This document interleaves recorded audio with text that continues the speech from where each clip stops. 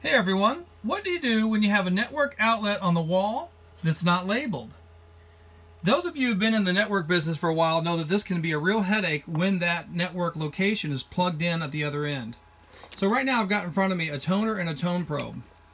Again, if you've been in this business for a little bit, you know what this is.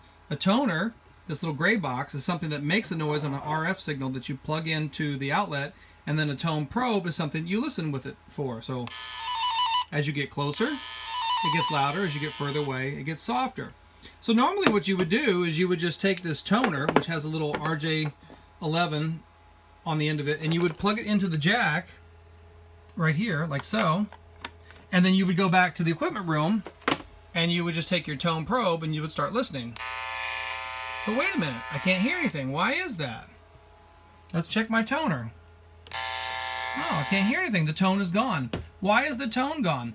The reason the tone is gone is because this network outlet also happens to be plugged into a switch on the other side. What that does is somehow the switch's center two pins are shorting out this this toner, so it's not making any tone. Okay, so I can't use my toner, so now what do I do? Well, this was kind of a headache for me. Now I know they do make devices for this. You can buy devices that have this function that's called a beacon, where you plug the device in here, and what it does is it turns on a network link on and off in a rhythmic fashion. But those devices are pretty expensive. So what I did is I wrote a batch file, and those of you who are not familiar with what a batch file is, it's like a set of instructions for the command prompt on your Windows computer, which does a series of commands, and you can even make it do it in a loop. And what I did is I set it up to turn the network adapter on and off, or basically what I said is disable, then re-enable, disable, re-enable. So with that running on my laptop, I take a cable from the laptop's network connector, plug that into the outlet. Now remember, I've got this batch file running over here, which is going in a loop over and over, turning the network adapter off, then turning it back on. Well, what does that do? Well, it creates kind of a link light beacon effect back here in the switch room. Now, for simplicity's sake, I'm going to go ahead and tell you right now, it's plugged in to this pink patch cord.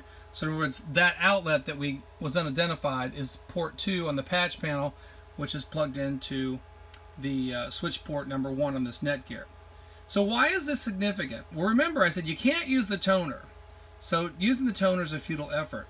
So the way you can do this is once you get this beacon thing going on, you know, this on off of the link light, is you can come back and you can look at the switches, and you just, you know, it takes a few minutes, but you're just going to have to stare at them for a while, and you'll begin to see that there's one link light that keeps coming on and off in a rhythmic fashion.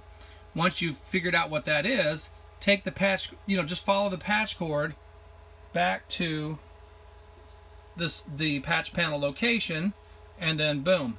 That's your jack number. That's your outlet. So this works pretty well in small environments where you only have a few switches. When you have, say, 6, 7, 8 switches, this could take quite a while to do this. So this may not be the solution to your problem. Also, this is a dumb switch, this Netgear, so the on-off effect is pretty evident.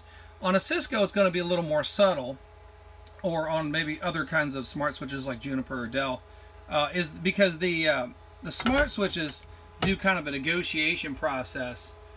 So you see there it just turned orange, and so actually that kind of helps that it turns orange first, because that helps you kind of pick it out of a crowd, and then it goes back off. Normally with the Cisco, what happens is when you plug in your network connector is it negotiates an orange, and then when it, you know, goes to a 100 megabit connection, it turns green. It's not getting to that point, so it never turns green.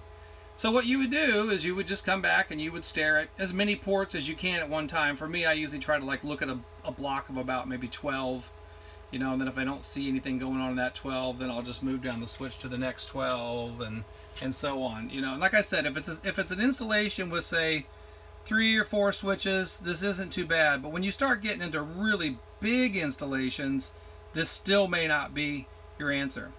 All right, so what I'll do is I'll take the batch file information and I'll put it in the description, and I'm not going to get into the whole process of writing the batch file for you, or how to you know, how to edit it. You can figure that out on your own. You know how to use Google. But basically the idea I'm trying to convey here is that you can use your laptop as a device to create this beacon kind of effect with a batch file that helps you find your network connector in the switch room. All right, like I said, I'll put the batch file information in the description on this video, and you can go and get that there and then build your own batch file. All right, hope that helps you out. Thanks for watching.